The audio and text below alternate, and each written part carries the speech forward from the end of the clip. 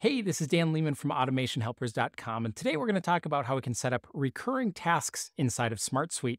Now, I encourage you to follow along. If you haven't yet signed up for SmartSuite, we've got an affiliate link in the description below.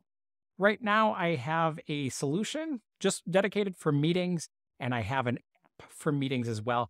Now, of course, remember that we've got lots of flexibility when it comes to the naming conventions and the types of apps that we can create.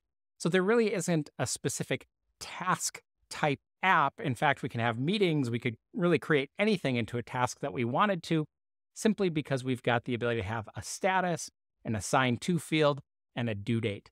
So in this use case, I want to be able to create a weekly team meeting for my team. And we want to set that up automatically because life gets busy and I want to be able to create that record with an agenda, assign it to me, and make sure that it's on my radar in my work area. In order to do this, we can set up an automation.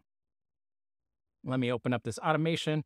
We've got one that we've called Create Weekly Team Meeting, and we're having this automation run on a trigger for at a scheduled time.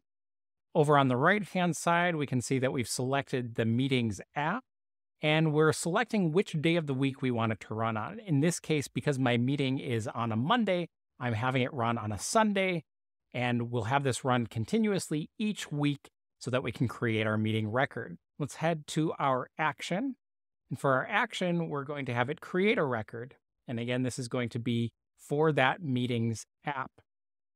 And then we've got the ability, I called this an agenda field. By default, SmartSuite has a description field, and that field is a Smart Doc type. And I really like the Smart Doc because we've got the ability for rich text formatting. So I've used the WYSIWYG editor. I don't see all of the features here that I'd expect from the Smart Doc, but it's still really nice to be able to have that formatting. So I've got different headings that I'm utilizing. I've got links to some documents. And this is something that I would expect the agenda would change slightly week to week, but at least I have my structure around it. I can go in, make a quick edit right before the meeting. I've also assigned a type of weekly team meeting. I've assigned this to myself.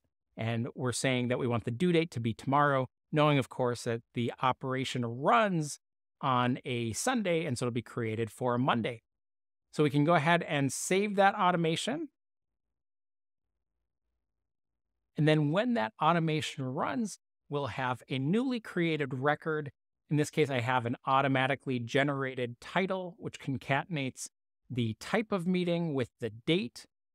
I've got it stored as backlog right now, so I can change the status of it. It's assigned to me. I've got the date, and then my agenda is sitting there, and I can either open it up from the grid view or I can open up the record itself. And there it is with all my nice, rich text formatting. I'd love to hear how you're planning on using recurring tasks in the comments below. And as always, if you have questions on setting up your implementation, please reach out to us over at automationhelpers.com.